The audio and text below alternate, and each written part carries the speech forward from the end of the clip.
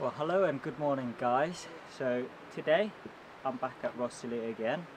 I've got a couple of hours to kill because the tire is still in. Hoping to go to Shipwreck Cove today, and it's just around the corner. Hopefully we'll get there and I'll catch you a little bit later.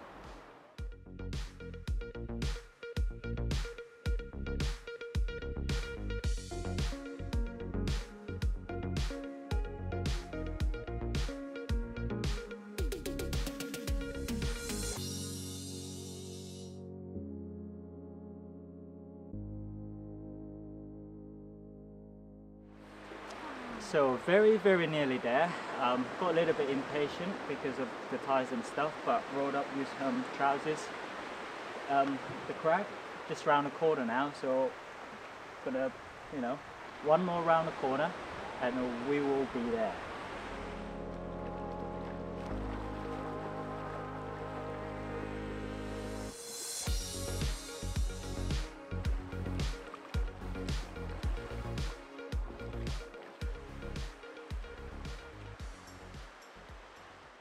Okay, so I am now finally here at Shipwreck Cove.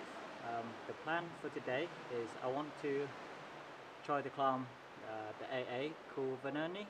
About a month ago I went up, but it's only had one day and I was super rushed.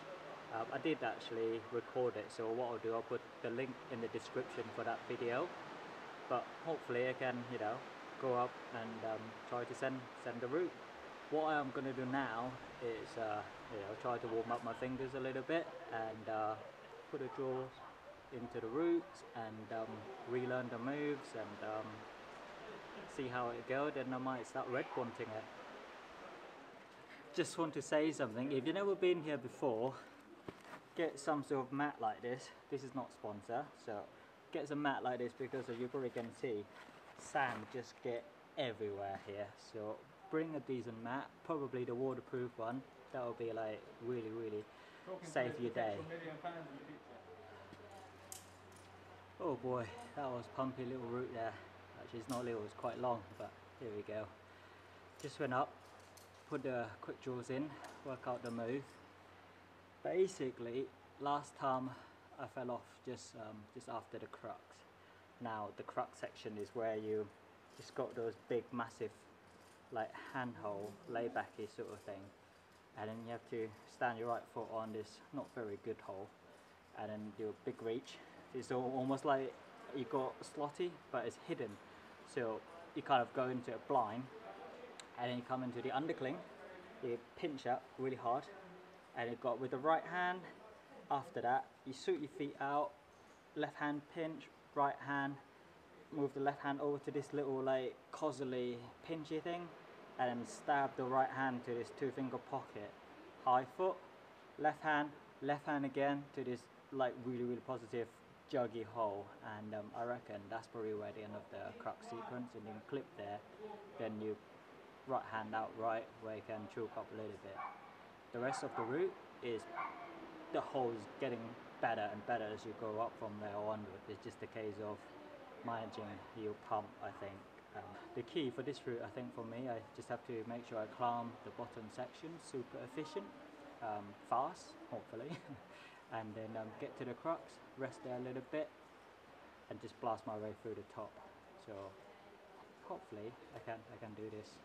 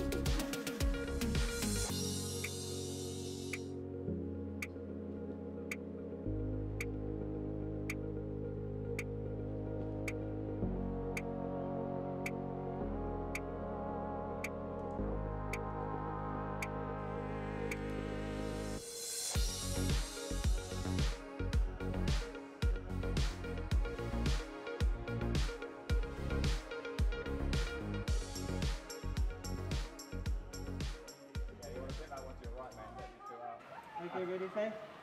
Push out as hard as you can, Chris. What? Why? Push out, go. No. You don't film, mate? Oh, that's not too bad. I'm getting used to this. Okay. Okay, Faye, let's see how good you are. I want that man. Oh. Yeah.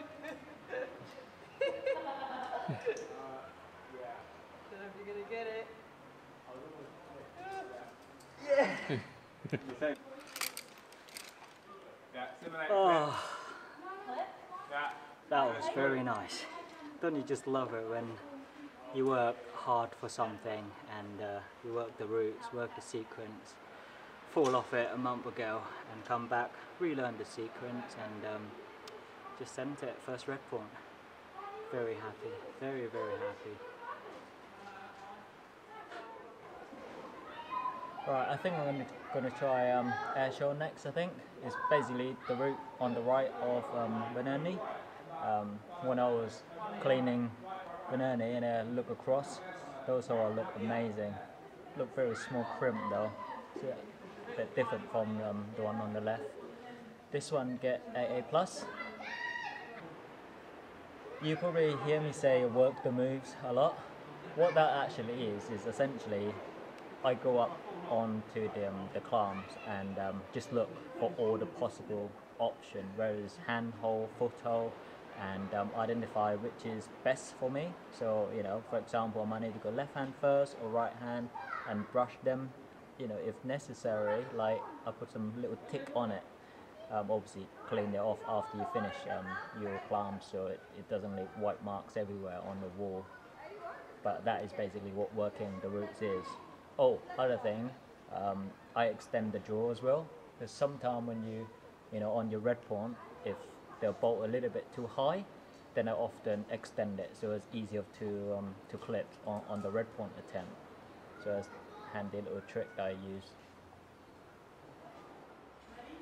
Oh. Okay, just got back down. Oh, so nice to be back on the floor. So, no one up there, Airshow. Just went up, work out the moves, work out the sequence. Feel very sustained, very sustained. It's like 2 crux, probably like right in the middle of the route actually, which is make it pretty perfect. And then after the crux, it's pretty sustained. Crimping, side pull, pocket, the whole way up to the top. So a lot of little hand changes, little precise footwork to get through the small holes. All of the hole feel very tiny and small, but when your body in the right position, then climb it fast, then hopefully, you know, should be able to get to the top.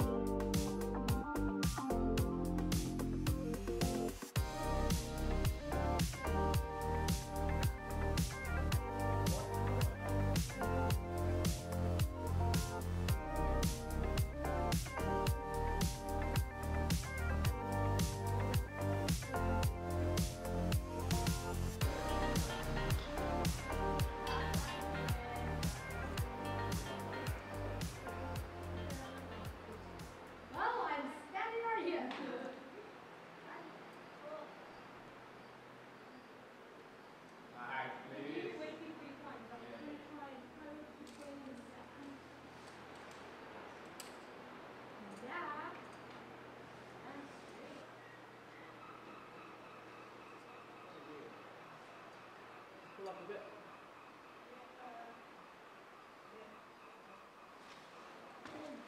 Alright, please.